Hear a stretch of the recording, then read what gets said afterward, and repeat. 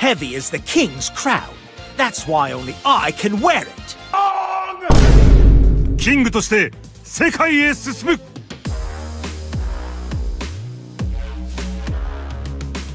What's going on, guys? Logan JYA with our local legendary duelist, our friend Alec, who has got Red Dragon Archfiends, which performed admirably well. Alec, any shout outs you want to give? To all the young duelists that want to, build their own decks, keep up. All right, excellent. Let's check out your profile. We have 3 Crimson Resonators, good cards to have for your dark synchros. Okay, summons from deck, right? Yep. We have Soul Resonators, good for searching fiends and good for protecting your Archfiends. Got it. Vision Resonators are awesome because not only can you special summon this guy, you can also add a spell or trap. Got it.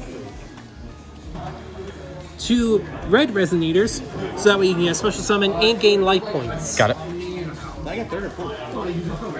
2 Synchron Resonators, good for special summoning, synchro summoning, and then getting a Resonator back from the grave, adding to your hand. Got it. 2 Ash, obviously good for negating. Yep. 3 Bone Archfiends, which are... this is like the best card in the deck, right? Yep, the best card. Because you see, this card you can special summon from the hand or grave by sending a card from your hand to the grave. Got it. And also by sending a Resonator from your deck to grave, you can alter its level up or down. Basically. And that triggers the effects of the ones that you send. Yep. We have the Red Familiars, good little guys. Now, they are mainly used for just altering your Red Archfiends' levels. Basically, like, you can alter them from 1 to 8. Got it. We have the Wandering King. These, okay, that's like a free special summon, right? Yep, free special summon whenever you have a tuner monster out that has a fiend type. Got it. And of course, we have the Bestial build. Disgusting. Hate these cards. These cards are good for when you need to, break up a tier element build or basically Albaz build. Next, we have the key cards that we need are Crimson Gaia, which allow you to search, your key cards such as Soul Resonator, Vision Resonator, and all your other best cards. Also, he's a Book of Moon. Yep. We got the Resonator calls, good for searching Resonators here. Searches any of them. Yep, any Resonator. And we have these, which people don't normally play, Resonator Command. So what does this do? By discarding a card, you can search, actually by discarding a Resonator, you can search for any level 4 or lower fiend type monster. Okay. So you can search for any of them. Got it. Next, we have our Triple Tactic Talents. Oh, very good. First or second. Yep, first or second. Good cards to play to get those good draws. We have Harpy's Feather Duster. Oh, yeah. Blow out the back row. And we have the key card for Red Dragon Archfiend himself, Absolute Power Force. And what does this do? This card not only raises your Archfiend's attack points, but it also makes it so your opponent can't activate any cards in the damage step in response. Oh, nice. And, best part, does double the piercing damage. Wow. So it just becomes a killer. And it's only for Red Archfiend himself. Got it. Alright, now we are onto our traps. 3 Infinite Impermanences. Hand trap. Yep. Great card. And we have 1 Red Zone. So this is a pop, right? A pop and or revive from the Vanish Zone. Nice, nice. Alright, now we're on to the extra deck, folks. We won 3 Red Rising Dragons. This is like the best one, yeah? Yep. Special summons tuners from the grave, and by banishing this guy, you can special summon 2 level 1 tuner. Then we run the biggest, baddest boy, the Scar Dragon Archfiend. And this one cheats out Red Dragon Archfiend from the extra deck? Not only does he special summon a Red Dragon Archfiend, but he's also a lightning storm for monsters. Wow. Because when you synchro summon with this dragon, it destroys all attack position monsters on your side, on your opponent's side. Got it. Charles? And of course, we can't go in this battle without the classic Red Dragon Archfiend. Yep, because you're cheating them out. Then we have the Crimson Dragon, a Right. good dragon. The sweat to tag out one of your synchros. Yep. Then we have the Dispatter. This is an interruption and an extender. Yep.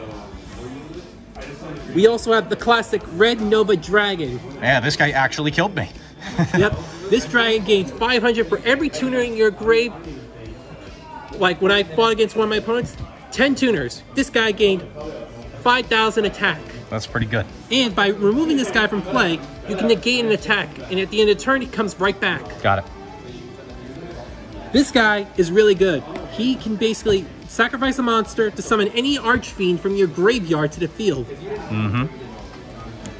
Then we have the Abyss, obviously. Negate. Yep, the negate. Then we have the Scarlight Red Dragon Archfiend. The burn and remove the burn cards. and destroyer. Got it. Then we have the King Calamity. Oh, I hate this card. It just The locks one the that opponent out. everybody fears. Yeah. And how many times do you summon this? A few times, basically. Nice. But here's the best card that, in my honest opinion, is the best one. Red Supernova Dragon. And why is this one the best one? Because when your opponent activates a card effect, you can banish this guy and banish every monster on the field. And at the end of your opponent's next turn, this guy comes back. Plus, he gains 500 attack for every banished tuner monster. Actually, for every tuner monster in the graveyard. Oh, just like the other guy. Yep. Awesome. Alec, let's take a quick look at the side deck you have so far. I know it's a work in progress. Yep. So it's a work in progress. So we have 2 evenly matches. Yep.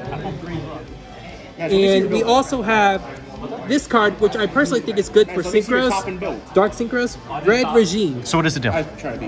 If you have a dark synchro out, you can activate this trap. Banishes all monsters on your opponent's, all monsters on the field, except for the one with the highest level. Okay. Which would be the dark synchro. Got it. And the best part is, if you synchro summon while this card's in your grave, you can bring it right back into your hand. Got it.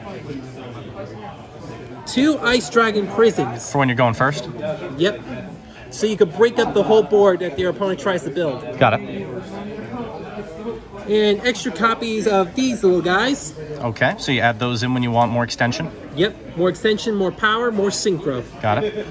And the 2 little effect veilers, in case if you wanted more negate power. Got it. All right, Alec. Well, this is a very cool deck, and honestly, you performed very well with it. So what are your closing thoughts and things you want to share to the world?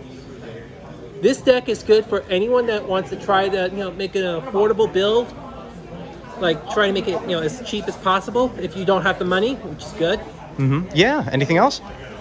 Well, again, this deck shout out is for everybody that wants to play, Red Dragon Archfiend, or anyone that wants to begin Yu-Gi-Oh. Got it. Well, thank you so much, Alec, for taking the time. Logan, JYA, signing off. A great day. We'll see you beautiful people later. Peace.